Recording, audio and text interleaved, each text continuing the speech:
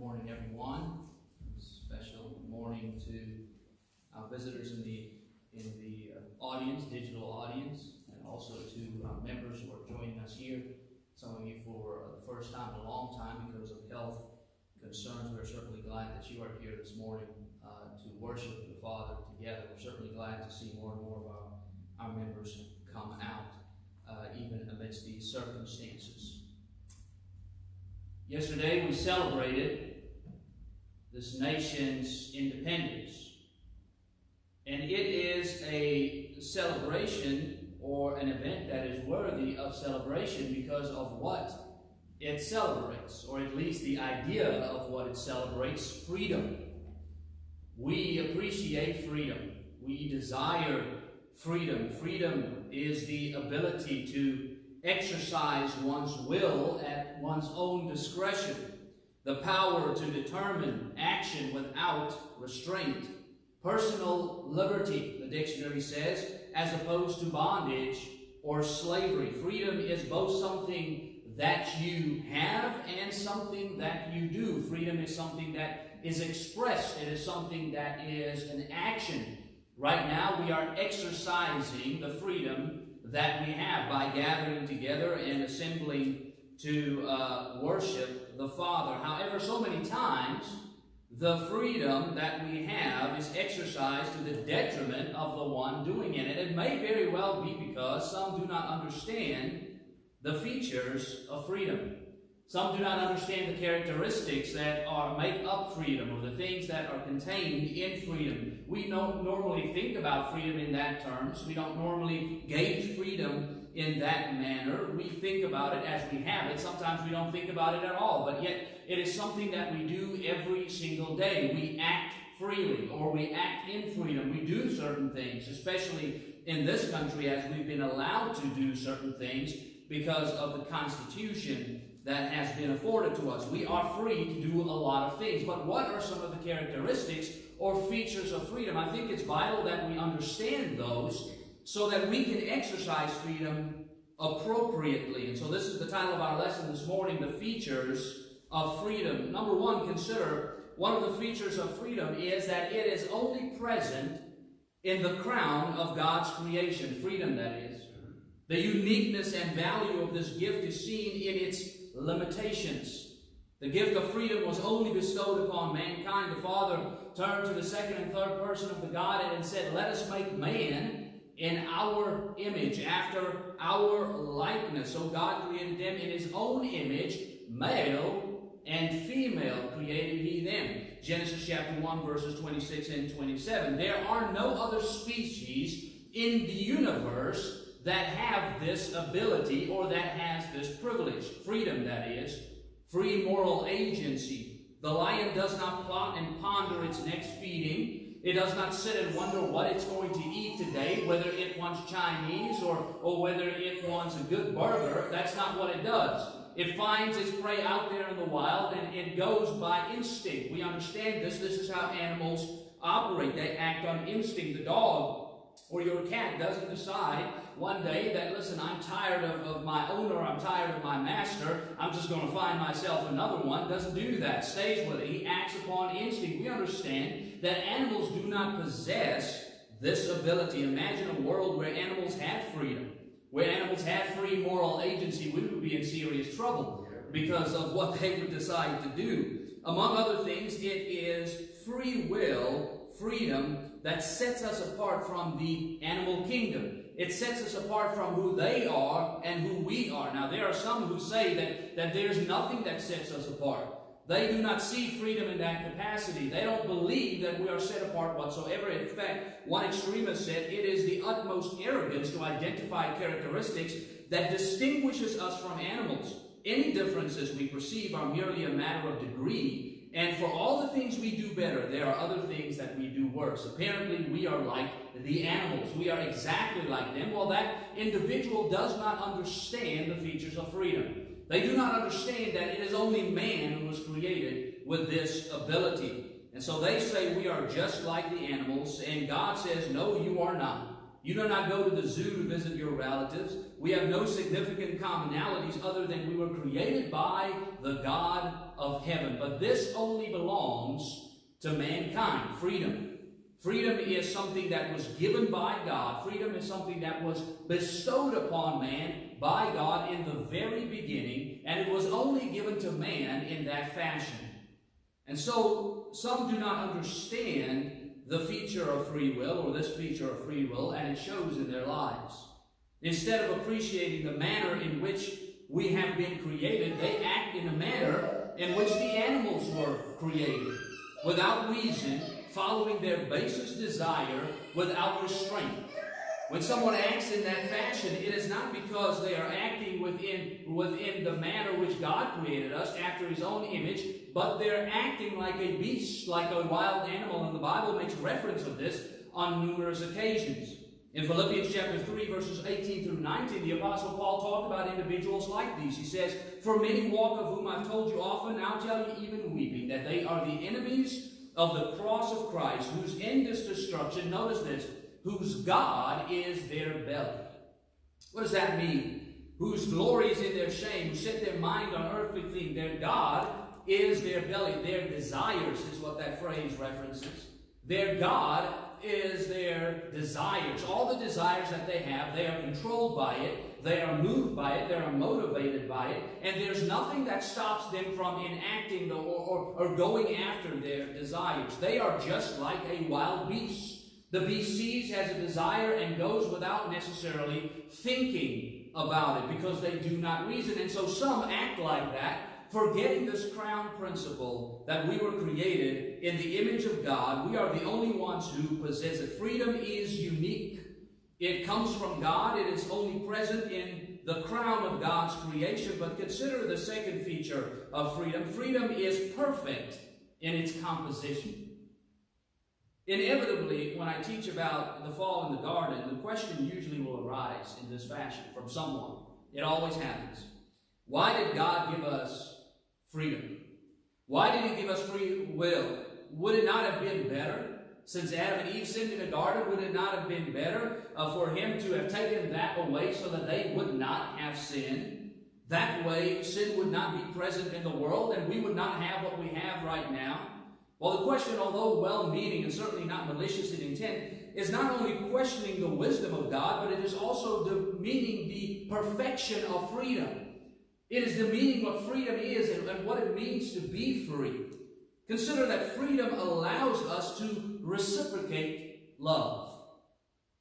I appreciate so much godly men and women who have chosen to give their lives to the Lord and serve the Lord. I appreciate you. I appreciate those who have said, we are going to serve the Lord. And the reason for that appreciation is because of freedom. See, I could not appreciate it very much if I knew that you're only doing it because you were programmed to do so. That there was no choice on your part, but really you're just going through the motions, going through an algorithm, a divine algorithm, if you will.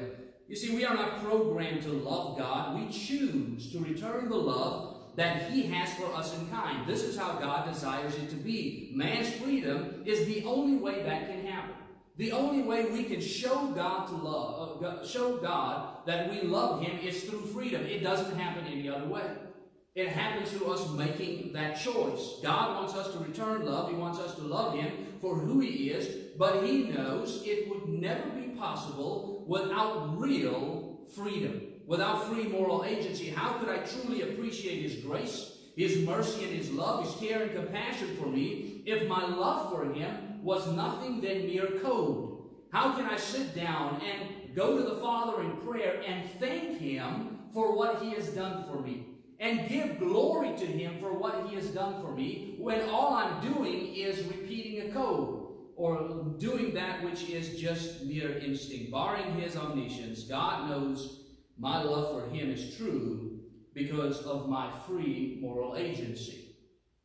If you had the ability to make a robot of some sort with complete human features, And you would take this robot and you would make this robot your companion, whether it is a spouse or whether it is a friend. And you would program this robot to basically go with you everywhere, to take long walks in the park, to do the fun stuff together. And you would fall in love with this robot, and this robot would reciprocate that love in some form and say those words, I love you, and say the things that you want to hear because you've programmed it. After that robot does all of those things, after they go with you, after they spend time with you, after they say the words that you want to hear, deep down inside, you would know that it does not mean it.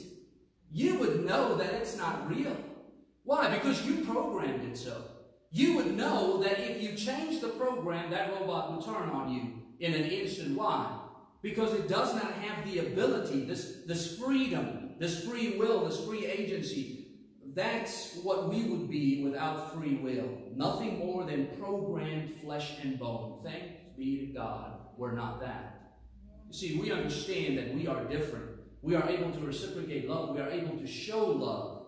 I remember years ago, not years ago, a long time ago, I had when we were kids, we had a dog, a Doberman Pinscher, and her name was Lassie. Lassie was famous at the time, so we named the Doberman Lassie, if you think of a more inappropriate name for a Doberman.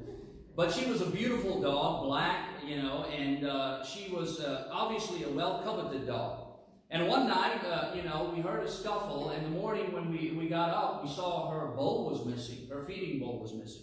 We didn't necessarily think anything of it. We probably thought she threw it somewhere. The next morning we got up and we saw that she was missing. So what they had done, these thieves, they came and they took her bowl and then they lured her away with her bowl. Now, it is not the case that Lassie, this Doberman, woke up the next morning and said, wait a second, where am I?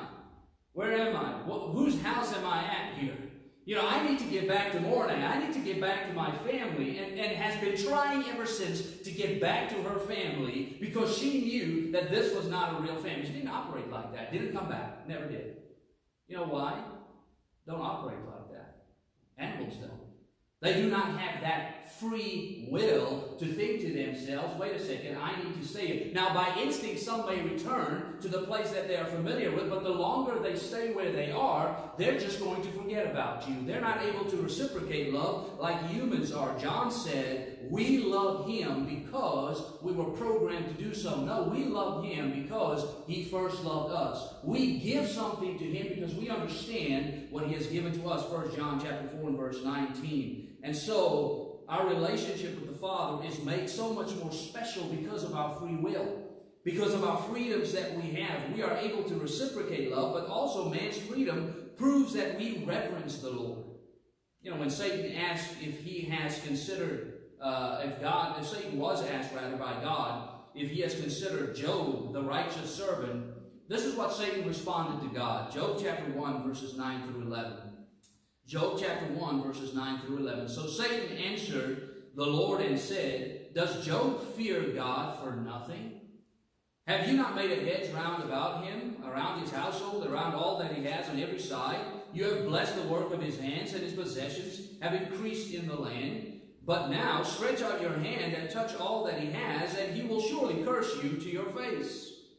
Satan says to God, when God points out Job, the righteousness of Job, the only reason Job is serving you is because you have put a fence around him and nothing bad ever happens to him. And everything he touches prospers. And everything he does goes well. That's the only reason he's serving you. If you take all of that away, then he would not serve you. Now we know Satan is not omniscient. He doesn't know all things. Why? Because he was dead wrong when it came to Job.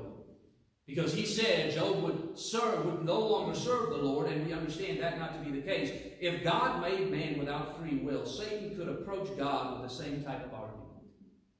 Satan could approach God and say, the only reason those people there who are worshiping you there on the first day of the week, the only reason they are bringing worship to you, singing praises to you, is because they have to.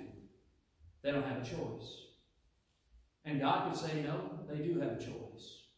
They have a choice in the matter. They've been given freedom. They've been given free will. They've been given the ability to choose to worship me on the first day of the week. And so our reverence for the Lord, our worship that we give to the Lord, is proven to be true. It's proven to be righteous. And so my freedom proves that we reverence the Lord, but then also we understand this following feature about freedom. Freedom is prohibitive in its conduct. Freedom is prohibitive in its conduct. Freedom is not absolute, meaning that we are not free to do whatever we desire regardless of anything and everything else. That's not how freedom works. Even freedom in the most pure sense of the word. We are free to make choices within the natural bounds that God has set in place. There are certain things over which we have no freedom or choice, if you will. We have no choice concerning family. The saying goes, we do not get to choose our family is very true in relation to freedom. You do not, before conception, say, well, I don't want to go to that family. Oh, no, not them. Send me to another family, right? I've seen how they operated, and I don't want to be born into that family. We do not have that choice. We are born into the families that we are born in, and we do not have an option to choose whether we can be in this family or that family. Even though I have free will, I do not possess the ability to choose my biological family. We have no choice concerning death, even though some think they do. Hebrews chapter 9, verse 27, it is appointed unto man once to die. David told Solomon, as we discussed a number of weeks ago, 1 Kings chapter 2 and verse 2, it is appointed unto man, or rather, I go the way of all the earth. Everyone's going that way. You don't have a choice in the matter. You're going to die. Now, you can fight it. You can certainly try to do all sorts of things to prohibit it, but here's the fact of the matter. It's going to happen. Regardless of the freedom that you possess, wherever you may live, whatever society you may come from, whatever social standing you may have or economic standing you may have, whatever your ethnicity, you will die. You do not have a choice in that matter. It is appointed unto man once to die. And so some believe they have a choice in this matter, and so they certainly try to stop death, but it is an exercise in futility. You do not have the freedom concerning gender. Contrary to popular belief, we do not possess the ability to change our gender. It seems to be a hot topic again, especially where sports is concerned. People actually believe that if they believe in their mind they're male, even when they're female, or they're female, even when they're male, that makes it so. That is utter foolishness, because we do not have that ability. The thing has been decided before you were even cognizant that you were either a male or a female. That's just science. That is biology. And that is also not something that you are free to make. God did not make Adam and Eve and ask them what they wanted to be. And said, okay, Adam, what do you identify as? What do you feel like? No, he made them male and he made them female. No amount of time and chance, or no amount of time and culture will change that. Once again, you can exercise your free will and you can try to fight this fact. You have the freedom to try and fight it, but it is once again a fight that is going to be futile because you cannot change it. You can cut off things, you can implant things, you can talk and dress differently. You have the free will, but you won't be able to change who you are.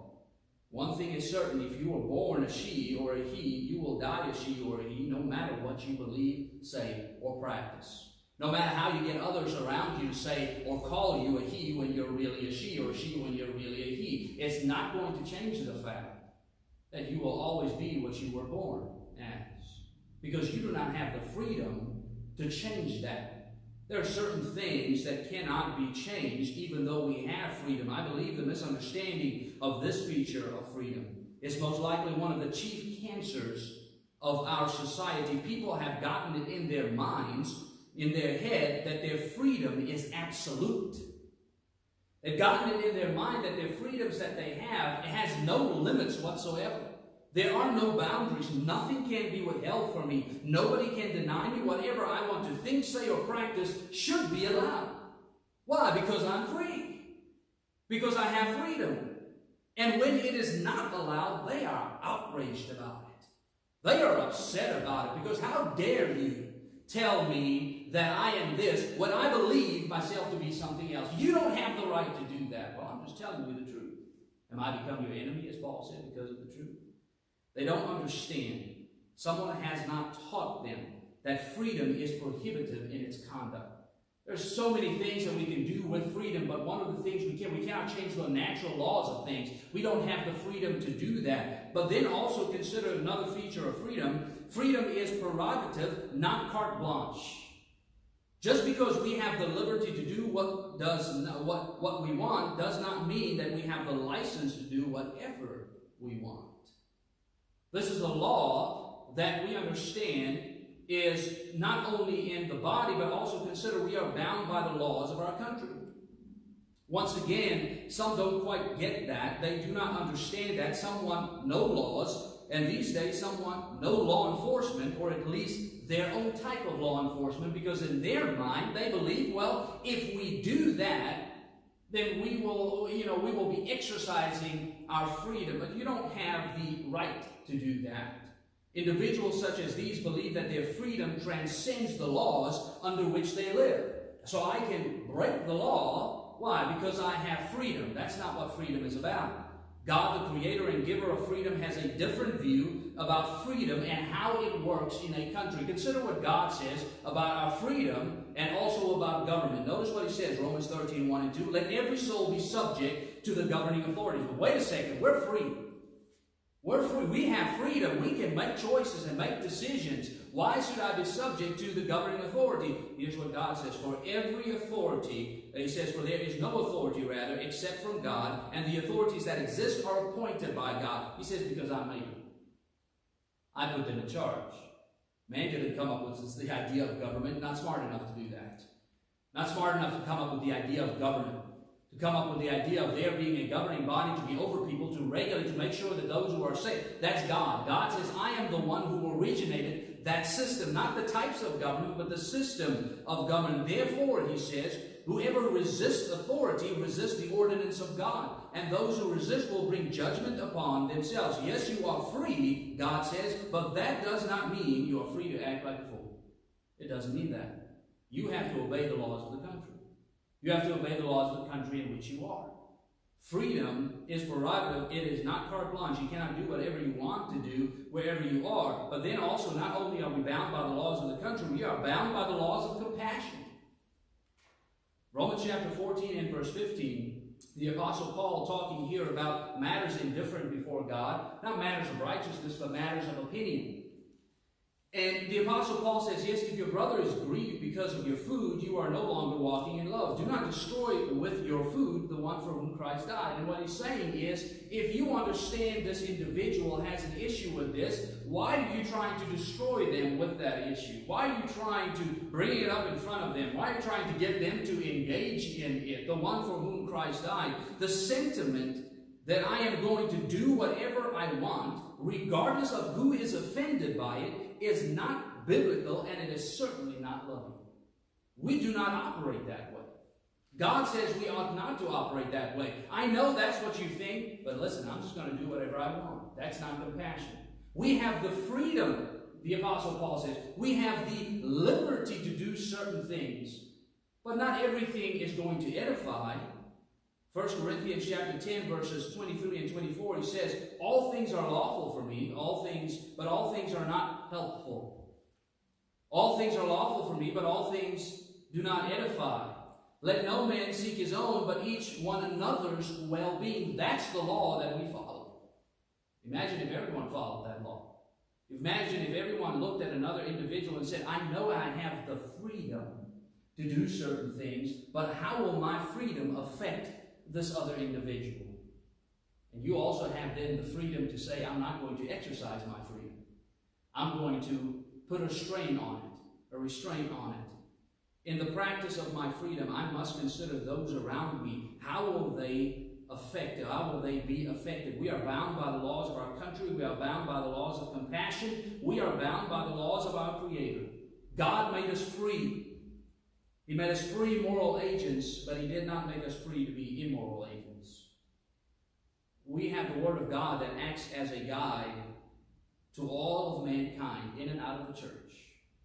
Everyone is amenable to the laws of God. Forget anyone who said that people out there are not amenable to the laws of God. That's just foolishness.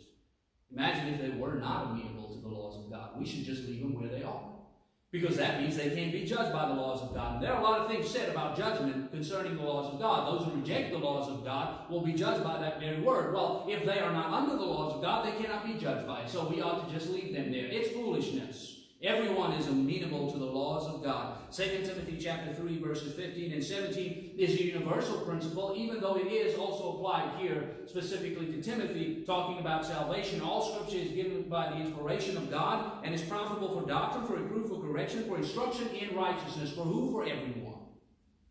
So that the man of God may be perfect, thoroughly furnished unto all good works. Ecclesiastes 12 and verse 13, let us hear the conclusion of the matter. After he did this great experiment in life, he comes to this conclusion. He says, what is the conclusion? Fear God and keep his commandments, for this is the whole of mankind, everyone. Every free moral agent is amenable to the laws of God. We do not have carte blanche to go beyond the Scriptures. No one has. When our government goes beyond the Scriptures, we speak out because they don't have that right. Well, they're in the government, and that's a specific country. It doesn't matter. God is the ruler of the universe. And his laws govern the universe. And so no matter who you are, no matter where you live, if you go against the laws of God, we speak out against it. Why? Because you don't have that right or freedom. Don't have it. Because we are bound by the laws of our Creator. And if you do, when the following warning is issued by the Lord, John chapter 12 and verse 48, he who rejects me and does not receive my words as one that judges him, the word that I have spoken will judge him in the last day, the Lord says. Now you have the freedom to reject the word of God. God's given you that ability. You do not have the right, but you have the freedom to reject it. But God says when you do that, there are consequences. Revelation 22 and verse 14, blessed are those who do his commandments, that they may have right to the tree of life, that they may enter through the gates into the city. In verse 15, he says, but outside are those who refuse to do so. You can choose not to obey God, but don't be surprised when you're outside of that great heavenly city burning in the fires of hell. Those are the consequences of choosing to refuse God. And so God says we have prerogative. We have the ability to choose, but we do not have the license to do whatever we want. You are free to reject God. You are free to reject his will, but you cannot exempt yourself from the consequences of those rejections. We have the liberty to do what we want, not the license to do whatever we want. But then also, last, consider this. Another feature of free will. It is proof of our character. I love this concept of free will. It's proof of your character, of who you are. When the second person of the Godhead descended from heaven and lived as a man, the Bible records the following about him in his life as it relates to righteousness, as it relates to his character and godliness. For we have not a high priest, Jesus the Christ, who cannot be touched with the feelings of our infirmities, but was in all points tempted like we are, lust of the flesh, lust of the eye, pride of life, yet without sin. No sin. Lived just like you and I, yet no sin. It is not the case that Jesus was constrained from sinning, that he was held back from sinning. It is not the case that he was forced to live a completely righteous life. It is not the case that he wanted to sin, but because of his mission, he could not sin. I really want to, but you know what? I have to die for the world, and I have to be sinless, so I'm not going to sin. That is not at all the Christ. Jesus lived a pure and holy life because he chose it. Because he wanted to. Faced with temptation from Satan himself, challenged by life in all points like we are, he exercised his freedom as a man and chose to always do what is right. His integrity and righteousness were proven when he was faced with an opportunity to do what is wrong, but he chose to do what is right. It shows something about Jesus. The freedom that he had and the choices that he made with that freedom showed us who he was and indeed is. In the same fashion, freedom is a testimony of our character. Freedom shows who we are. When we exercise our freedom, it shows our character. How we use the freedom that God has given us shows who we are. The choices we make, the desires we pursue, every free action will paint a picture of your character. Will sketch something about you. What you have done with your freedom And what you will do continuously with your freedom will determine inevitably what type of person you are, what type of individual you are. These are just some of the freedoms or some of the features of freedom. Freedom has been given to us by God. It is a divine gift. No man has the right to be over another in dominion in that fashion. All men are free, been created so from the very beginning. And so we understand that this idea of freedom, not only the free moral agency that we have, but the idea of freedom is something that ought to be protected because it is a matter of righteousness. We understand that when some desire to take away that freedom, that we ought to speak out against it. Why? Because it is a matter of righteousness, because it comes from God. But we also understand that even if somebody should do that, take it away, that we are still free to do what God wants us to do. That's the beauty of freedom. It can never actually be taken away from you. It's been given to you, and you may be limited in doing certain things because of the consequences, but you will still have this thing because when God gives you something, no man can take it away. And so freedom ought to be celebrated. God created man to be free, but in order for that freedom to be proper, we must understand its features. So do you this morning? Do you understand the freedom or the features of freedom? Do you understand what it means to be free? You understand that you have this given to you by God. You understand that this thing makes it possible for you to show certain things, to show love and reverence. And have you done that? Have you used your freedom to do those things? Do you understand that this freedom that you have is your ability to choose, but not your ability to choose to do whatever you want to do? Maybe it is the case this morning that you have decided that you're just going to live the way you want to live. You're not free to do that, God says. Because there are laws that not only govern your country, there are laws that should govern your heart, and there are certainly laws that I've created that you ought to walk under. If you're subject to heaven's invitation this morning as a Christian because you've not been using your freedom appropriately for the glory of God and for the doing of that which is right, we certainly encourage you to use your freedom this morning while you are still able to confess His good name, or to confess rather faults before others, and to ask for His forgiveness.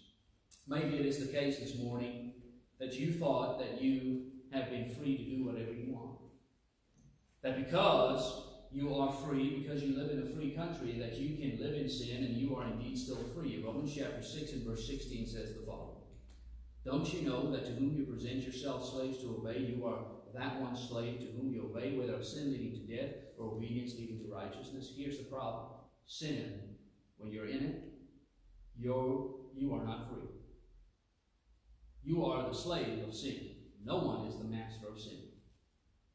And so, Paul tells the brethren in Rome that you are a slave to sin when you continue to engage in sin. But there is hope. In verse 16, 17, and 18, he says, But God be thanked, though you were the slaves of sin, yet you obeyed from the heart that form of doctrine that was delivered to you, and having been made free from sin, you became the slaves of righteousness. There is a way for you to be set free from sin. And that is to obey the gospel of Christ. To believe in His death, His burial, and His resurrection. To confess His name before witnesses, Romans 10, 9, and 10. To repent of sins, to say, I don't want to live that way anymore in unrighteousness, and then change your actions, Acts chapter 17, 30, and 31. And to be immersed in water for the remission of sins, to have your sins washed away. You have the freedom to do that this morning. I hope that you will while we stand and as we sing.